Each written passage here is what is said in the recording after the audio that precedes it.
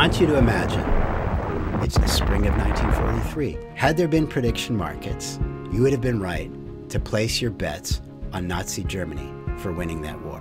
The Allies were just a few months away from a completely different world map with a united Nazi Republic of Western Europe. Why? Nazi Germany had these things called U-boats, that's submarines that looked ready to strangle the Atlantic, which they did. Two, they had planes of the German Air Force, the Luftwaffe, which looked ready to bomb Western Europe into submission, which they did. And number three, two German scientists in January of 1939 discovered something called nuclear fission, splitting the atom, which put Hitler within reach of the most dangerous weapon ever created by man. What happened?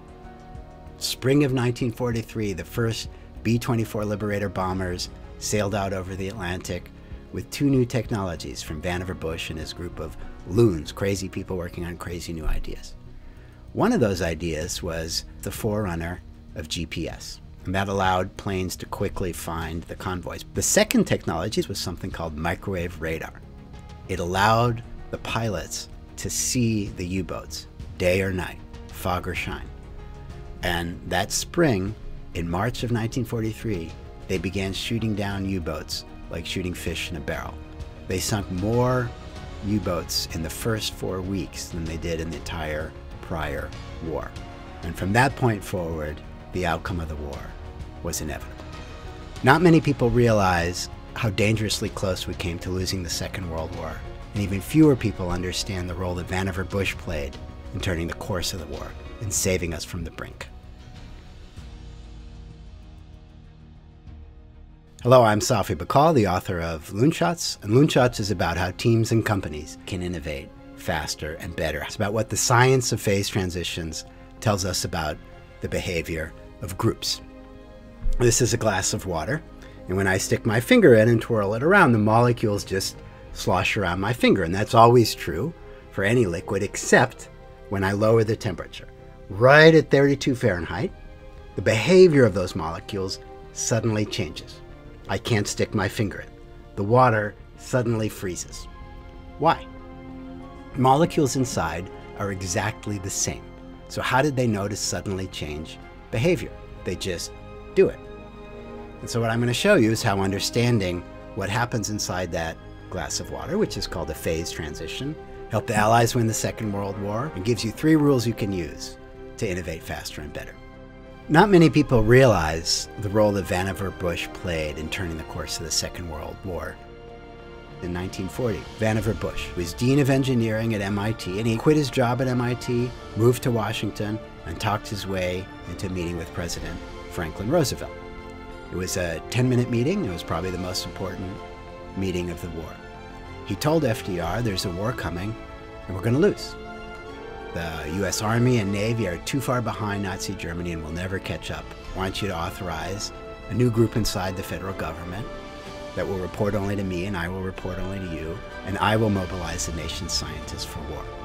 FDR looked him up and down and said, okay, get started.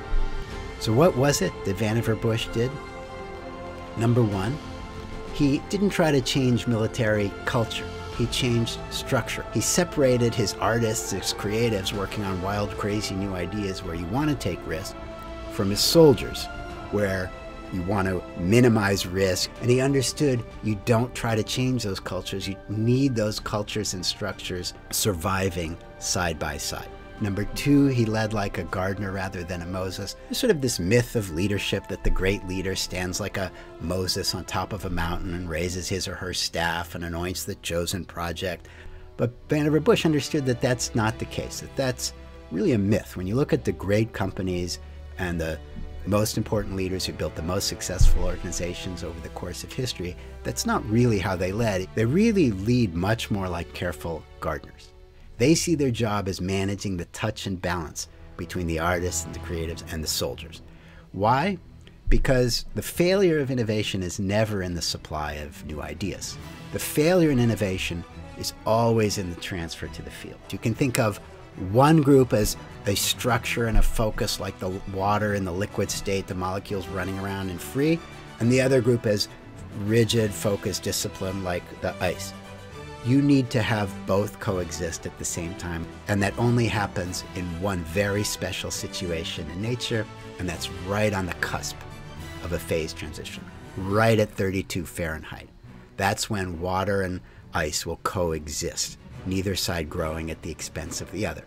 And so number 2, be a gardener, not a Moses, means manage your group, manage your organization like life at 32 Fahrenheit. Achieve what's called dynamic equilibrium, where the molecules are going back and forth between these two states, but neither one is growing. They're coexisting happily together at the same time. And number 3, what Vannevar Bush did, he learned to love his artists and soldiers equally. And if you focus too much on the soldiers and pay no attention to the artists, you'll demotivate that group. You need to learn to love your artists and soldiers equally. And that's what Vannevar Bush did. So that's how understanding what happens inside this glass of water, the science of phase transitions, helps us understand how the Allies won the Second World War and gives all of us 3 rules that we can use to design teams and companies that innovate faster and better.